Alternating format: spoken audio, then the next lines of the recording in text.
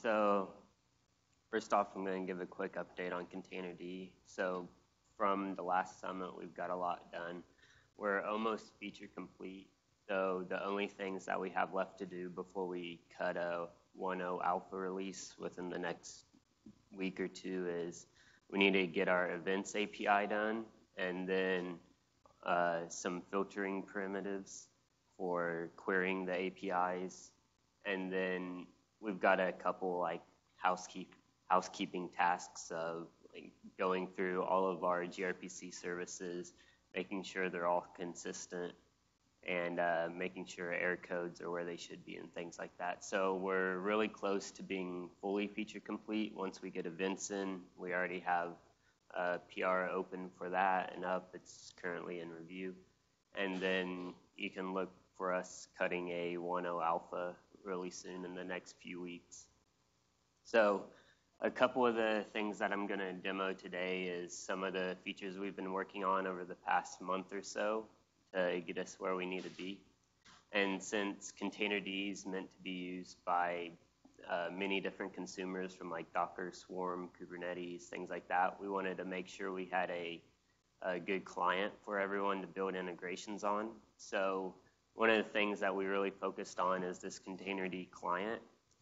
And so it has a nice import path. You just import Containerd and you have it. And then we go down here, we can see we create a new client. You just give it the Containerd address. This client also takes some additional options as far as namespaces goes that Stephen will talk on later. But once you have a client, you can do a lot of nice things. And even though you're interacting with a daemon on your system, you can write your code like any other Go code for working with containers. So you have client.pool. You can give it an image name. You can say whether to unpack this image into a snapshotter or not. So snapshotters are like overlay, betterfs, things like that. And so once you pull down an image, you can generate OCI spec from it. And so this Containerd supports Docker images, OCI images, OCI containers with the runtime specs. And you can still make your spec yourself, but we also give you a lot of nice tools where we generate a good default for you, like from all the experience on the Docker side. And then you have options like we want to localize this spec to the image that we just pulled down, so that will get the args in current working directory and things like that. So once we have a spec, we can go ahead and create a container. And we had to, if you used Containerd a couple months ago, containers were a little different than what we had today. And what we had to do was we needed to split up containers from a metadata object to containers as a runtime object where it has a PID and everything. Because if you've ever worked on Docker today, there's this big state struct on the container, and you never quite know what state a container is in. Is it created? Is it running? Does it have a PID? Does it not have a PID? And so in Containerd, this container object here is your metadata object that you attach resources to. So root file systems are allocated to it. You have a spec on it. You could attach IP addresses to it, things like that. And so a container is more of a metadata object. And then we have a concept of a task, which is your runtime object that is fulfilled by runc or whatever. So a task will always have a PID, and it'll have live namespaces, a PID, and things like that, C groups attached to it. And so you have your container metadata object. It lives past multiple runs. A task is a single like start, stop, delete of a running process. And so with a Containerd container, we can create a new task. A task has a bunch of options, this containerd.stdio. That means just use my current process's standard IO for the containers IO, and if you you see, this is just a little Go main that I use to demo this stuff. So once we have like a task in the client, you can call task.wait. You could get the exit status from this. And then we have a split from create and start. So if you've used runc, there's this problem with networking, which I'll show in the second thing, but you need to have live namespaces to set up network interfaces, and so we split the container creation between create the container, get a pig, get namespaces, and actually start the user's process so you have time to bring up network interfaces and things like that. So that's kind of the basic flow of a containerd client, of creating a container and getting that stuff running. And then we also worked on checkpoint and restore, which is a lot different from what we have today in Docker experimental. So along with the client, after you have a running container, you can checkpoint it. And when you checkpoint it, we checkpoint the memory of the container, OpenFDs, things like that, so you can restore it again later and do live migration or cloning of containers.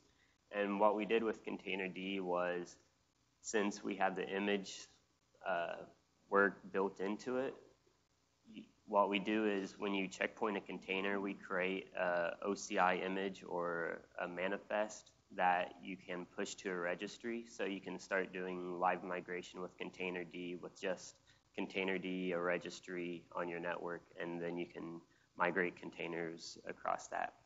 So in this little example, after we checkpoint it, we get like a descriptor for the manifest, we print that out, wait for the exit, and then I just did some more examples here where we create a new container and a new task and say, hey, use this checkpoint when you restore, and it does the create start again, then kills it and returns. So we can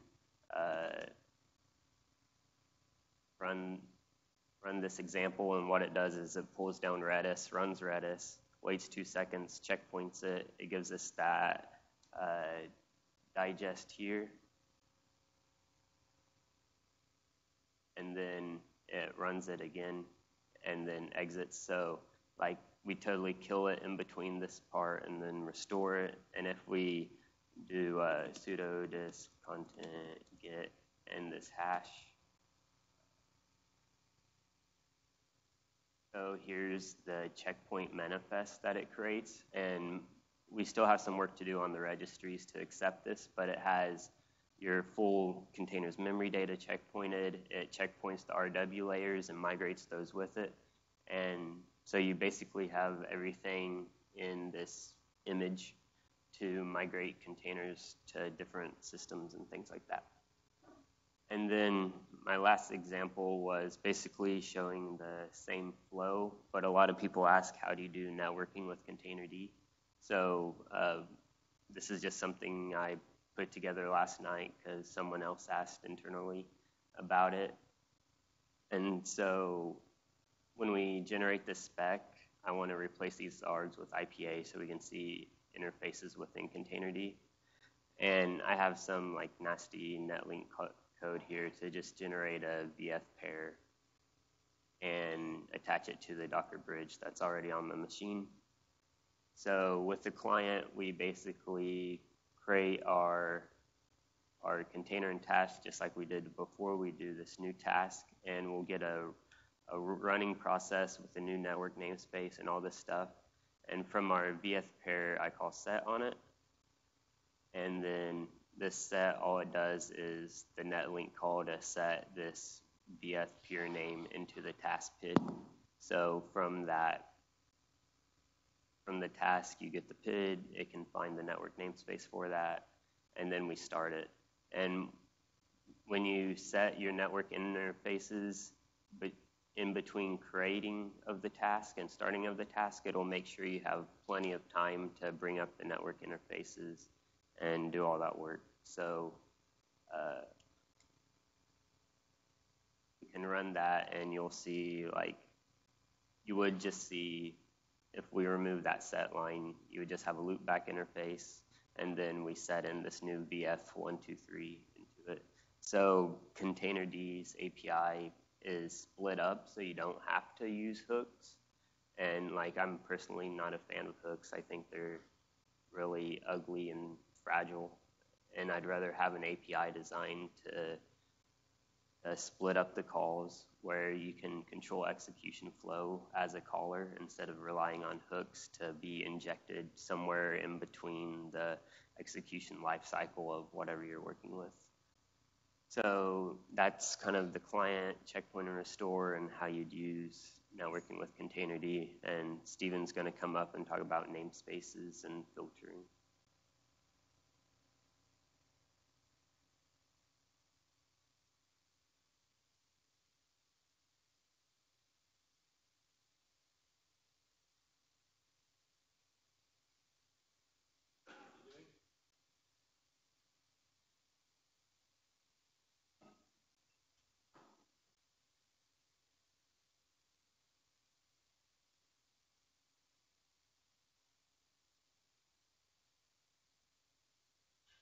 Check.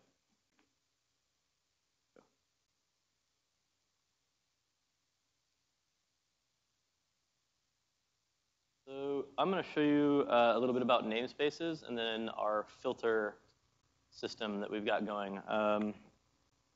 So this is just a branch I've been working on for filters. So I'm basically going to show you my development environment, and then I'm going to show you namespaces in action within that development environment. So you can see here I have a bunch of containers with labels and all sorts of other garbage. I have my images. There's just all sorts of stuff in here, but I don't really want to see any of this. So, I'm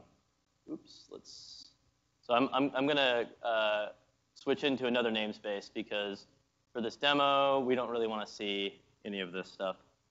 I'm going to create one called SJD. So I can run those two same commands. So container ls, nothing there. And images ls, nothing there. So that's the first bit of magic, and that's where we're all clapping right there. So the other thing I'm going to show you too in relation to this is pulling multi-arc images. So this is at Trollin Golang. I think Trollin is owned by Tianen, who manages Docker libraries. But this is, before I pull it, I'm going to show you what this looks like. And this is actually what's called a manifest list. In OCI, it's called an image index. And basically what we have here are all of the various multi-arc variations. So we have like a AMD 64, we have an ARM v7, we've got a 386, PowerPC, little endian, S390X, pretty cool. Containerd, we discovered can actually pull these. It took us one patch, so that's pretty good. So we can pull this, and this will pull all of the, unfortunately that formatting stinks at this size, but you can see here it pulled everything having to do with that. We can't run them yet, but they're there. We're pulling multi-arc images. The other thing I want to show you is basically, so I'm running a registry here with Containerd. Oh, whoops, that is not the registry. Oh, that was the registry. So a couple of things here I want to show you on this run command. It's got host networking, and then this is just the regular Docker registry images. I've given it a Unicode year of the dog. That's dog in Chinese. To show you that labels are actually Unicode aware. So that's kind of cool. I don't know if it's a good idea or not yet, but we'll see. Anyway, so this should run the registry. Good. So now we're running a registry, and I'm going to actually push into a Containerd ran registry. So I'm going to push a multi-arc image from Trollin Golang at Docker.io into my local registry. This isn't particularly necessary right now. This is all Dockery syntax, but we'll talk more about that at the summit today. So I'm going to push that into our local registry, and this is just very cool that we're doing multi-arc all together, and this will work with OCI as soon as we get the registry patched. So we're in a really good spot. So what happened there? I've been playing around in that namespace. Let's see what happened to our namespace. It looks like we got our trolling image, and then did we? And I don't think so. I think I ran the registry in the other namespace, so it's not going to show up here. We can definitely like pull some more images here if we want. So let's grab Redis because everybody it's super tiny and easy to run. Redis. Oh my lord. There we go. So we got that, and we can let's. I mean, we're just going to show it working, right? So let's actually show a little bit of labeling. So we're going to run a container. We're going to run a Redis container with a label of Redis equals yes, and then let's do docker.io library Redis latest. Oh man, bad. Latest, and then we'll call it Redis, and then it should just run. Oh, we got a permission denied, so obviously just do that, and then we're fine. We'll get all this fixed, and now it's, oh no, I'm going to delete that. Have that, and then, well, anyways, but point is we have container, well, it actually wasn't created. Anyway, so let's switch back to our other namespace, and let's play around with the data I have in there, because the next thing I want to show you is labels. Namespaces. There we go, and then we should do ctr ls, and we have all these great containers. So right now, the filtering PR is still out there. I think it's okay. Like, there might be some areas of syntax we want to reserve, but it's Unicode aware. So I have some, like I showed before, I have the year of the dog, and I have a poop emoji, because that's the funnest emoji, and some other labels, like this is a registry. I don't know, I'm sure more creative people can come up with cooler stuff. So I can do the kind of the same things, and mostly this is just showing that this works, so it shouldn't be that exciting of a demo. But that's not what we're not here to build exciting. We're here to build boring. Unfortunately, that did not work, and I have no clue why that did not work. Let's do. Oh, I know why it didn't work, and I did this like earlier today. So basically, all the labels work on something called field paths, and this is a concept that we could say we stole it from protobuf, or we could say we just like we used the protobuf concepts of field paths. And so like everything, you can reference any field on the container metadata object using these field paths, and then you can match on those. So in this case, the year label was under labels, and that worked great.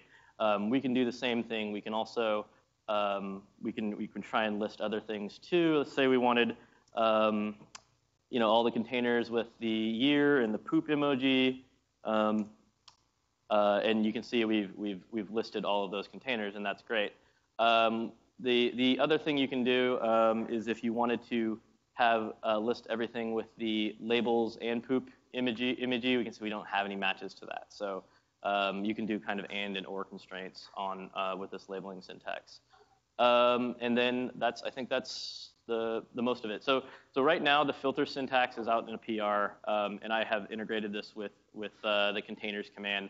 But we want to use the same labeling syntax across the system. So you'll be able to query and filter things with the same labeling syntax across containers, images, snapshots, events, and content. So it's pretty useful. And as far as like namespaces, namespaces are just a metadata concept. So if you notice, like if I pull trollin, well, let's do trollin because that's a big one.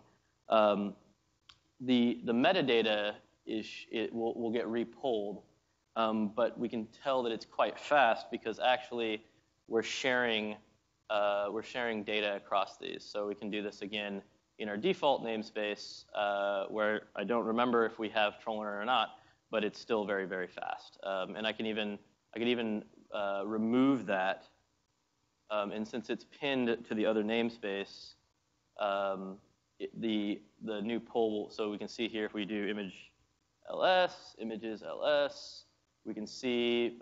Trust me that trollin is not there.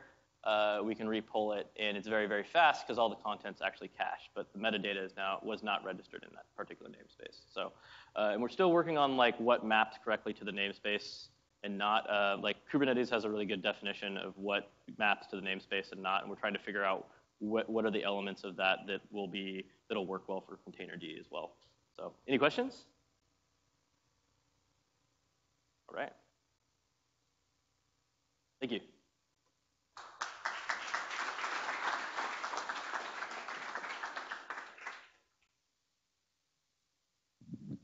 Okay, so now we'll take a 15-minute break, and so we'll be back at 10:35.